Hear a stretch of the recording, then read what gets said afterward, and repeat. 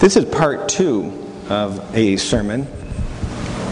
So what I'm going to do for the first 15 minutes is repeat last week's sermon. And then we'll move into this week's. Actually, I won't do that. What I'd like to get right to is what jumped out at me when reviewing this text. It's a continuation of last week's reading.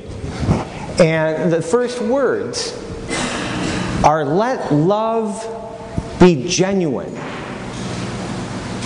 And it's such a beautiful phrase. But it occurred to me, is this something that the Romans needed to hear? Is this something that by extension we, as people who still read this document and try and live by it, need to learn? Isn't love inherently genuine? Last week, we read, "Present your bodies as a living sacrifice, holy and acceptable to God, which is your spiritual worship." Now, the emphasis is on living because, it was a culture of sacrificial worship where, animals were killed as part of the offerings. And here, living is a very important word. It shows a value on the human life, the human capability to co-create with God a preferred reality on this earth. So, as far as today's reading goes, I look at, back to when on the trail of that, present yourself as a living sacrifice, I'm not my own anymore. I give myself to God. Well, what does this mean?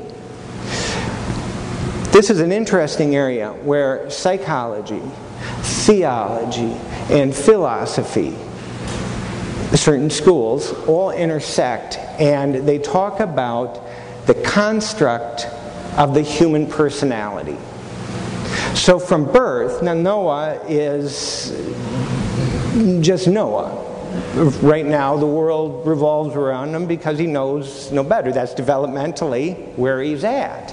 But as we grow up, we start taking on pieces of identity. And as we grow older, we really start to do this we take on our jobs, or as I said last week, roles with people. Who are we to other people? On a more subtle basis, though, we also develop parts of our personality to get a better hang on who we are. Who am I?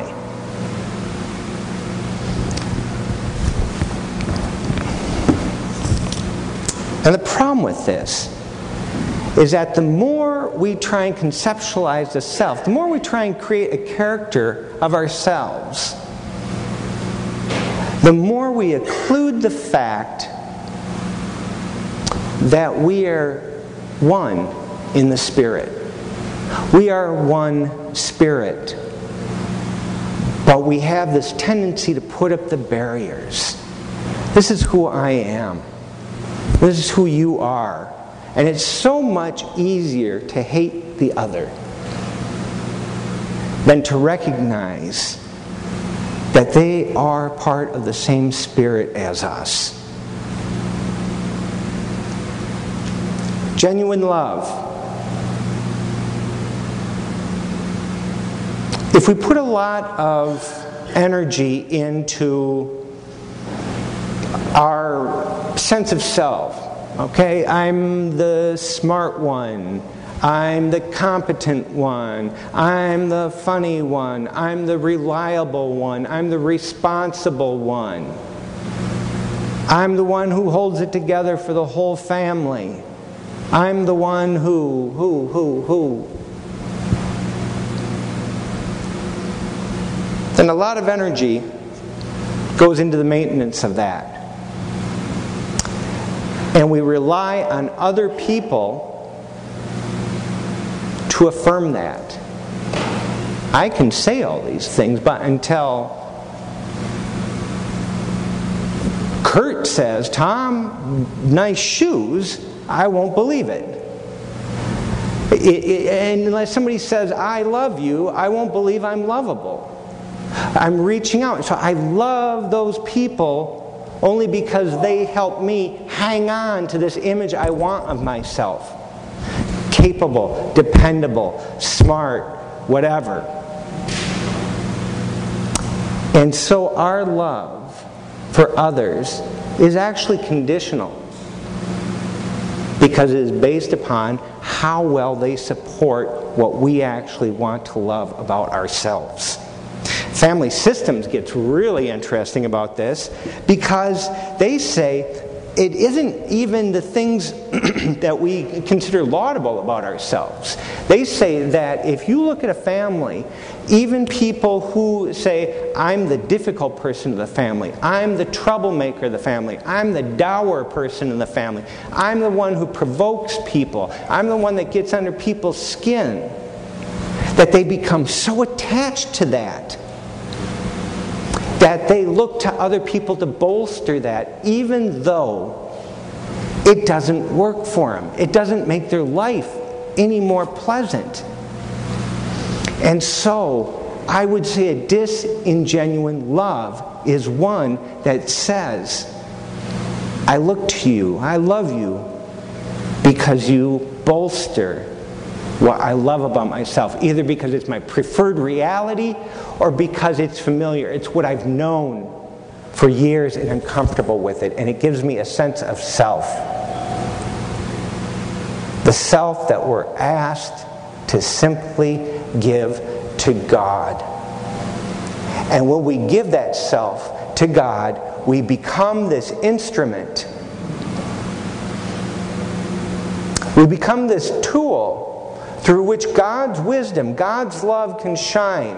And if we can clear that lens of all our projections onto it, here's who I am, here's who I want to be, here's who I really need to hang on to, then God's love can shine through. Then we can make the change that we've been called to make in this tradition. So for change to occur in this world as a result of our spiritual lives, great change must first occur in us. I have here the Serenity Prayer. Most people know it like this. Lord, help me to accept the things I cannot change, courage to change the things I can, and wisdom to know the difference. But there's more. Did you know? Did anybody here know there's more to this prayer? And it speaks directly to our text today. Anybody want to take a stab at it? All right. It goes on.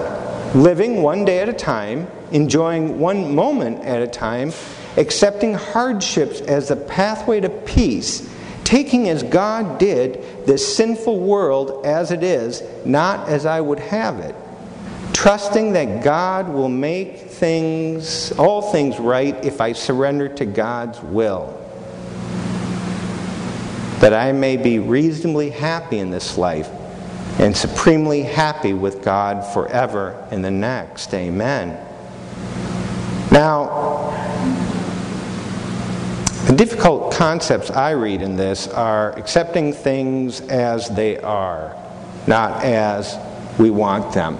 I want a lot of change in my personal life, my social life, my work life, the world. Accepting hardship as a path to peace. I hate hardship. It threatens my sense of security. The wall I've built around myself. All the things I've said, they're not right, wrong. They just are. They're just who we are. And then accepting the world as it is right now, not as we would have it be. Can we trust that as individual souls, no matter who we are, we can change? things, but it may not happen overnight. And in the meantime, we have to recognize the world is essentially good. God created it. God called it good. There is so much that needs to be fixed in this world. And so we work on that. And we call other people and tell them, change your ways. I'm just giving you trouble. All right. And back. So, the price of giving up this security, of accepting hardship, of accepting that things aren't going to be just as they are, is small in comparison to the gift that God offers us.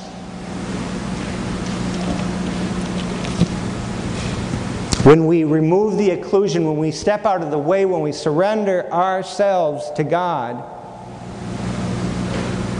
then we live as Jesus taught when He said, do not worry about yourself.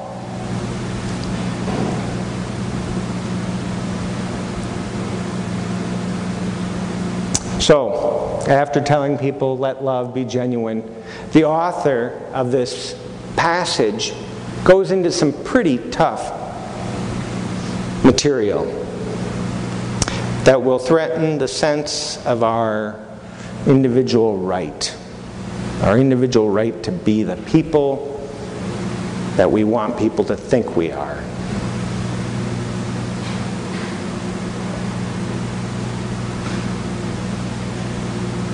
Love one another with mutual affection. That means we've got to love them back. Show honor. Contribute to the needs of the saints. Extend hospitality to strangers. But here's then where it really, really gets hard. Bless those who persecute you. I don't want to. Bless and do not curse them. I want to curse them. Do not repay anyone evil for evil. Why? That would feel good.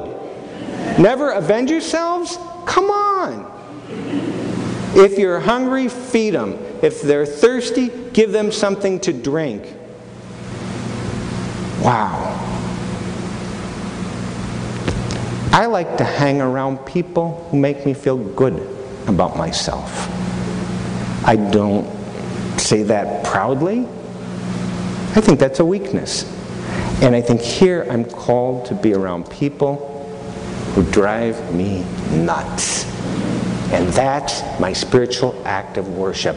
Offer yourself as a living sacrifice to God. And then this passage ends with one of the more beautiful phrases of the Bible. Do not be overcome by evil, but overcome evil with good. Overcome evil sounds like a violent concept. But if we allow ourselves to be a conduit for God's love, it's actually like depriving a fire of anger and hate of the oxygen it needs to survive. So this overcoming evil is not a battle. It's more like a dissipation. By removing from the equation the mutual animosity it takes to continue evil, anger, hatred to flourish in this world. And so this gift of being a conduit of God's love is a gift available to each of us. It's a difficult one to receive, but it is such a blessing. So for peace to prevail, for evil, or for good to overcome evil, Let it start with each of us as individuals. And with the gift, the ability to love genuine, that God gives us when we say, "Not my will, Lord, but yours." Amen.